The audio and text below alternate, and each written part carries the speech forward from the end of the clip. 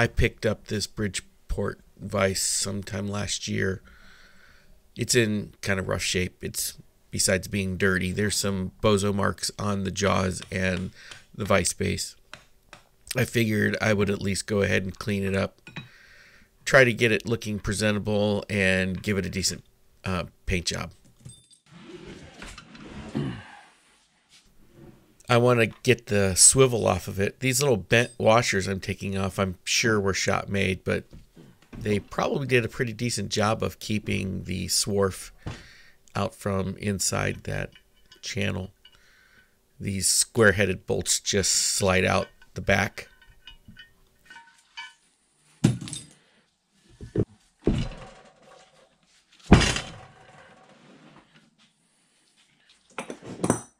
The feed screw is essentially held on with this collar that is pinned to the screw itself with a roll pin.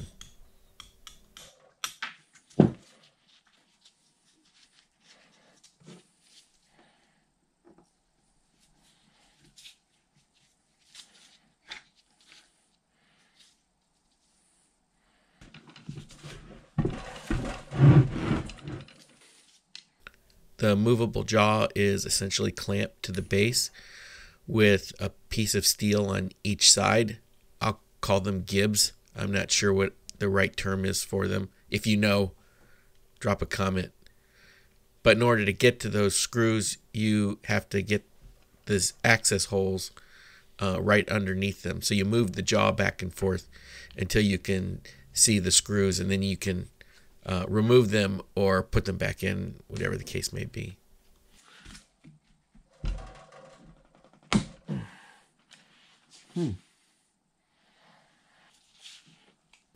As you can see, some of these are incredibly hard to get out.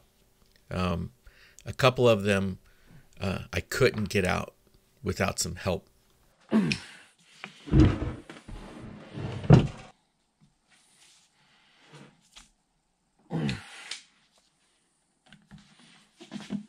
After not getting anywhere with the T-handled Allen key, I switched to my 3/8 drill driver. When that didn't work, I switched to the 1/2-inch impact.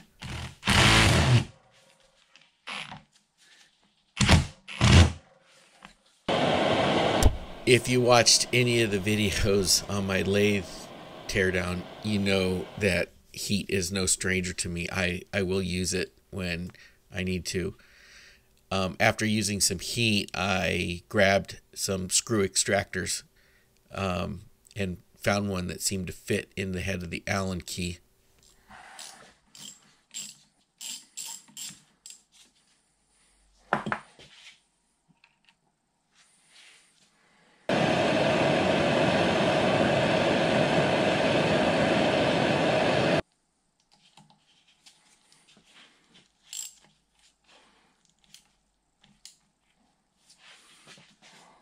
This one proved to be exceptionally stubborn. Tried quite a bit of heat and the screw extractor, and that didn't work. I couldn't get enough of a bite. So I grabbed a drill bit to go ahead and make that socket a little bit deeper, and then used a larger screw extractor to work on it some more.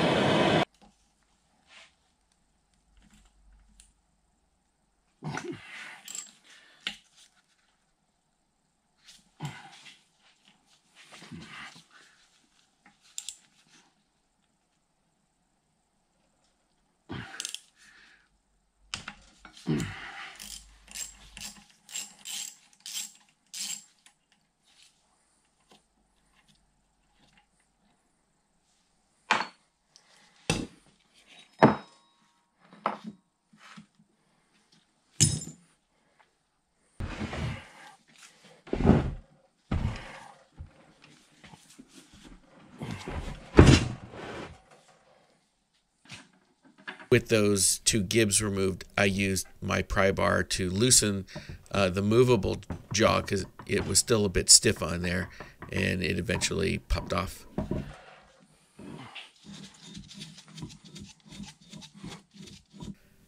And I'll unthread the feed screw and then make sure it gets a good cleaning. The soft jaws for the movable jaw are held on with some socket head cap screws that are drilled all the way through the movable jaw itself and are tapped into the soft jaws.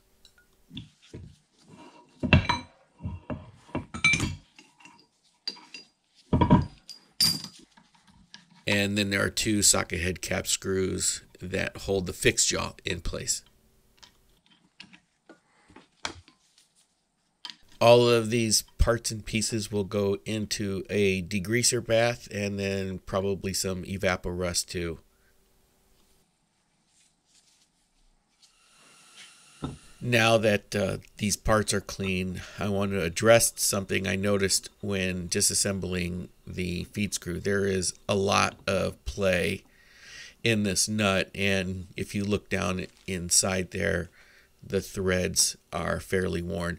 I couldn't find an exact replacement, but I found something that might work. The first thing I need to do is remove this roll pin that captures the feed nut in place, and then I will use a punch to drive the feed nut out from the back.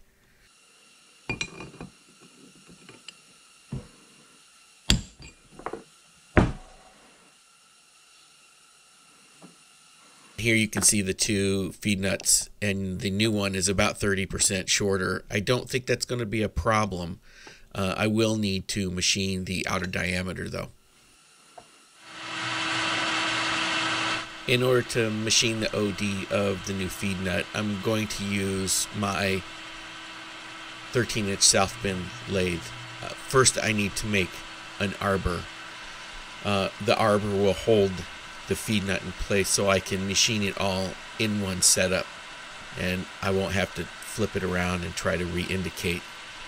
The first thing I'm doing here is I'm making a spacer that will go on the end of the arbor, and I can tighten a nut down against it that will then capture the new feed nut on the arbor.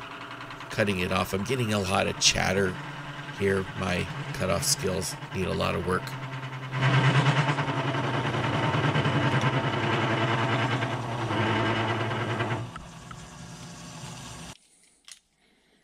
I've swapped that piece of steel around in the chuck, and I'm measuring the original feed nut. I want to machine down the OD of this whole piece so it's slightly less than the OD of the feed nut.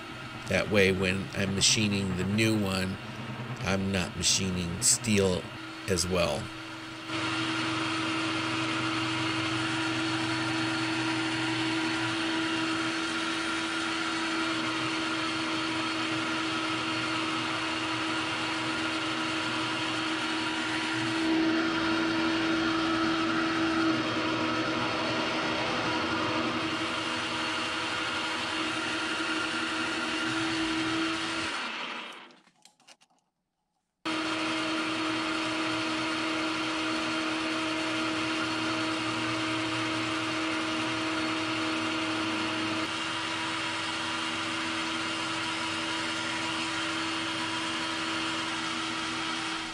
I'm drilling a centering hole here so I can pull in the tailstock to add some rigidity to this setup.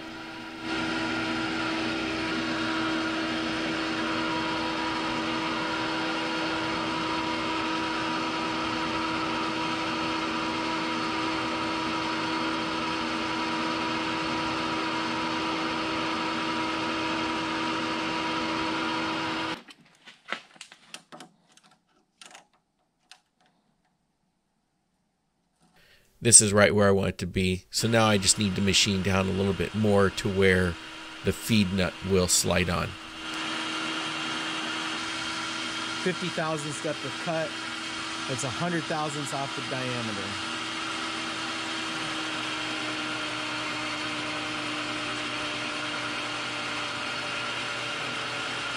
Might be a bit much.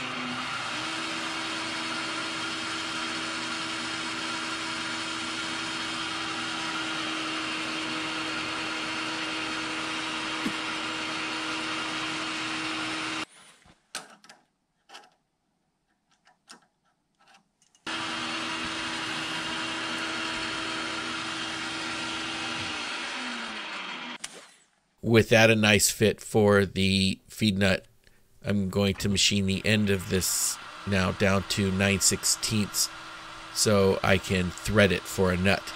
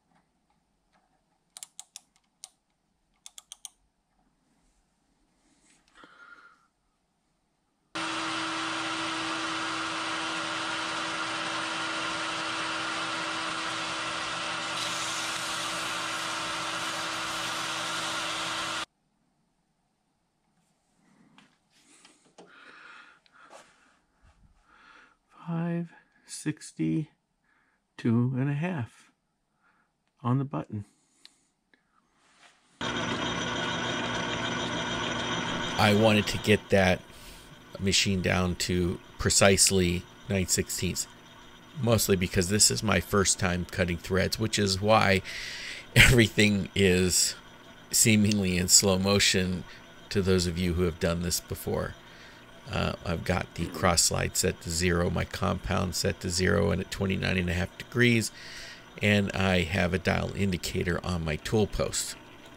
First pass is just a scratch pass, only moved in about 0.02 of an inch.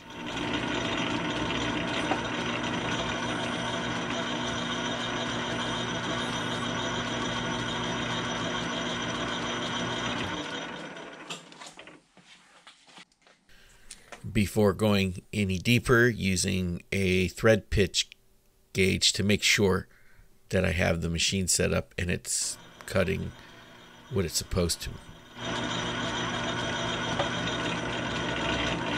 The other reason why I'm going so slow is I am threading toward a shoulder and I don't want to crash this machine. My chuck is threaded on, and if I were to run the lathe backwards, there's a potential, although extremely small, that I could unthread the chuck, and that would be worse.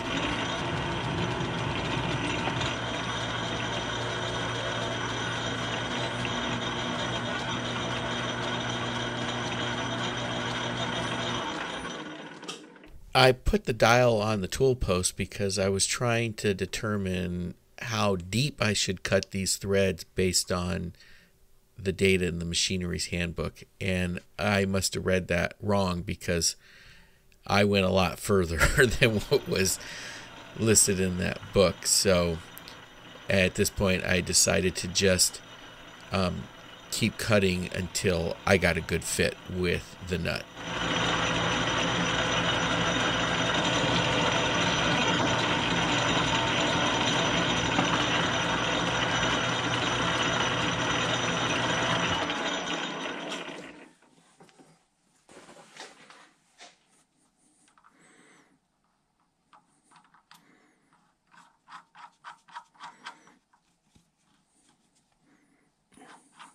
Almost there. I think I probably need to cut another 3 to 6 thousandths off of this, and I should be all set.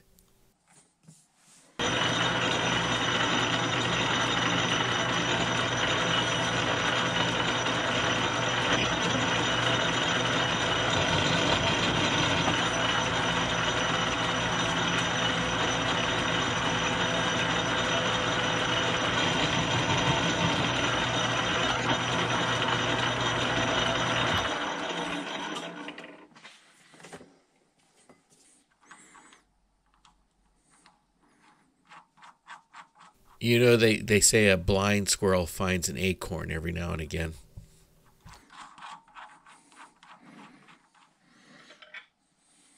Without removing the arbor from the lathe in order to preserve some concentricity, I put the feed nut on and then the spacer and then a nut on the end of the arbor and tightened it down to be sure that that brass didn't go anywhere while I was turning it.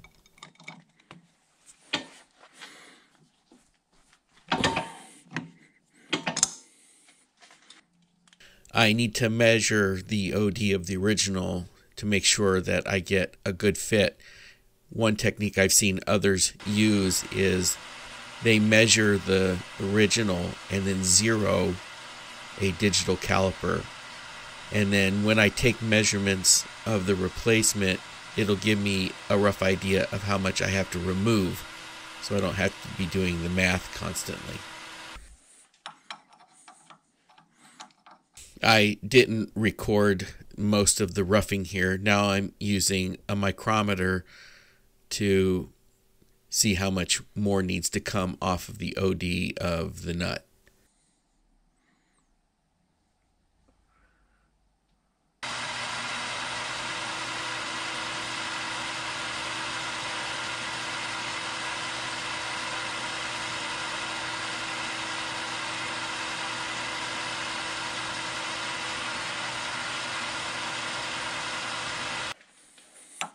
Admittedly, I'm very new to this hobby of machining, so I am taking my time here to make sure that I don't take off too much.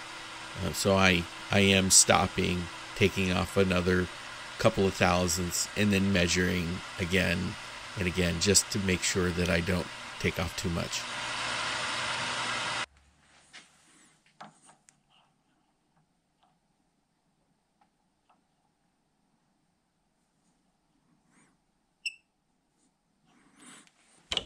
All right, the OD is good. Bang nuts on matches the original. So now I want to machine this little groove. It's for oil. There's an oiler on the side of the movable jaw. There's a hole in the feed nut. And when you oil the side of it, it works its way down into the groove and then eventually into that hole to lubricate the feed nut. Of course, I doubt this vise has been lubricated in the past 30 years. So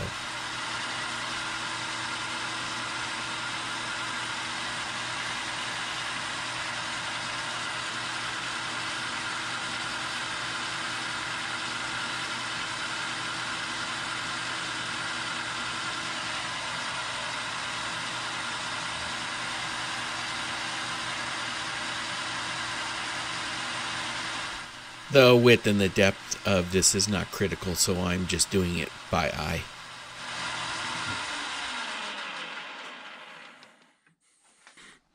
I don't know if the Loctite is necessary, and I don't have any green Loctite, so I'm just using what I normally would use on a press fit seal, which is red. And then use the old feed nut to drive the new one in so it's flush with the front of the movable jaw.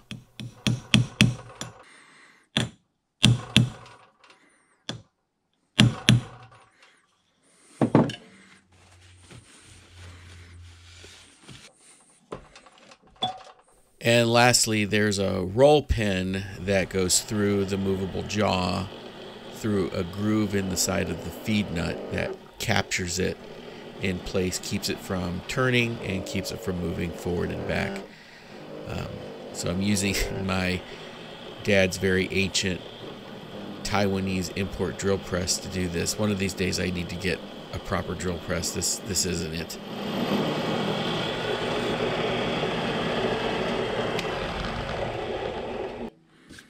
With a new groove drilled in through the new feed nut, I am driving back in the original roll pin. I don't have a roll pin this long, otherwise I would go ahead and replace it.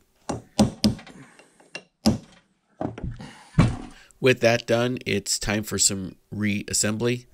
Off camera, I had driven out this center pin on the swivel, so I'm just using a brass hammer to drive it back in. I wanted to make sure that everything inside of there was clean.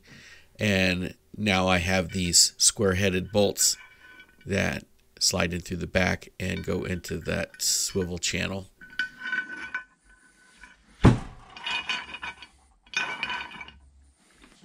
I'm going to set the swivel base aside while I reassemble the vise itself. The feed screw threads into that nut perfectly, 0 to no play. Now I can set it on the vise body and get ready to put all the other pieces back together.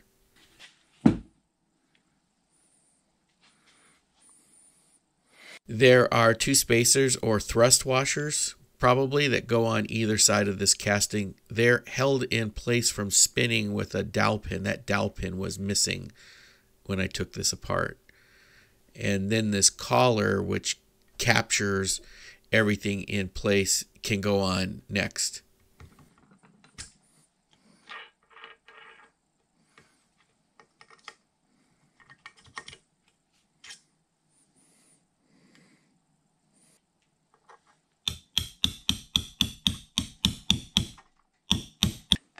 Putting the soft jaws now on the fixed side of the vise. I had already put the soft jaws on the movable piece before installing it on the vise. You can't get the screws into the movable jaw with the jaw in place, so you have to do it before.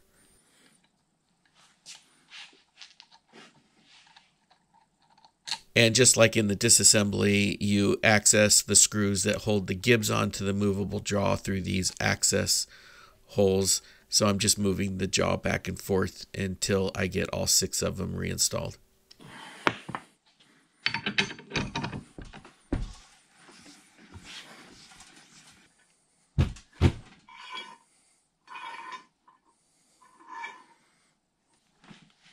And lastly, I'll put the main vise body back on the swivel. I'm reusing the same hardware that came off of it. Interestingly enough, one of the nuts on one side is taller than the nut on the other side. I don't know if I will keep this swivel on here if I use this vise. I just think it takes up some unnecessary vertical space.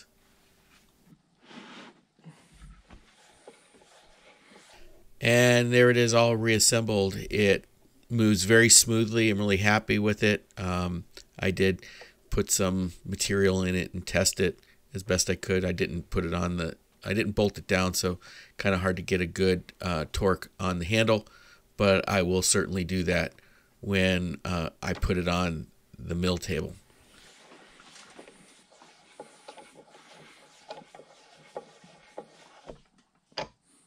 Well, I had a good time refurbishing this vise. I will make a new set of jaws once I get the mill up and running. I hope you enjoyed watching this. Please give it a thumbs up if you did like it. And if you're not a subscriber already, I would really appreciate if you would smash that subscribe button and don't forget the bell icon. Thanks for watching.